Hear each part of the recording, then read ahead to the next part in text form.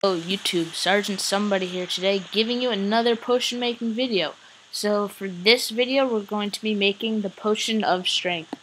So starting it off, like the health potion and many other potions, we are going to be making a nether wart or a awkward potion as our primary potion.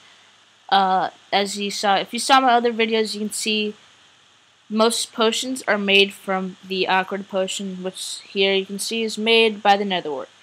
So once we obtain that, we're going to need blaze powder.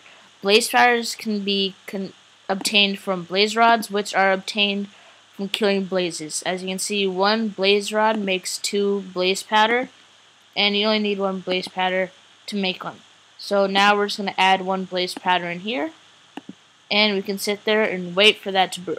Another thing you guys might want to know is redstone, which is usually the extender for most potions, but except the health potion that needs glowstone. But this is redstone, which extends the potion of strength.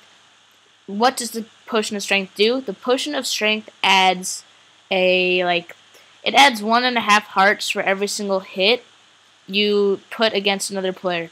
So as you can see right here, we have the potion of strength, and we might just want to make that a little bit longer. So yeah, so that's how to make it longer. The potion of strength does work against mobs and other players in SMP in case you're playing on a PvP server, optional PvP, whatever.